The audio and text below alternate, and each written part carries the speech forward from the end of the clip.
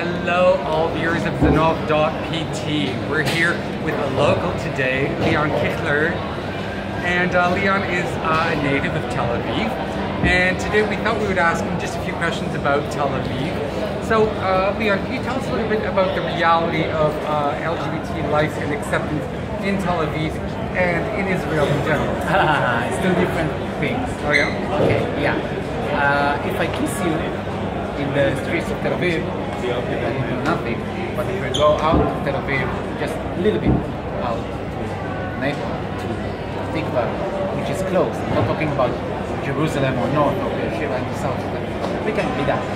Really? Yes, and still we don't have gay marriage. We can adopt. We can use segregate. We can do nothing. Oh, really? Yes.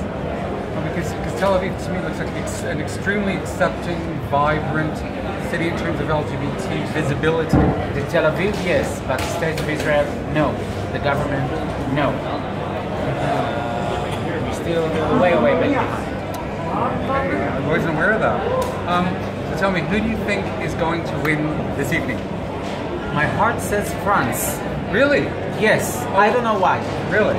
This is what my heart says. It's your gut instinct. Yeah. I see. Very good. By the way, I love your shoes. Look at these shoes. I love my shoes. I love my shoes. Wow. Yeah. Those are the coolest shoes. And they're mine. Whoa, yes. Stay mine. I like your taste in shoes. Well, this is it from Leon and Ricardo for Zenov.pt in Tel Aviv.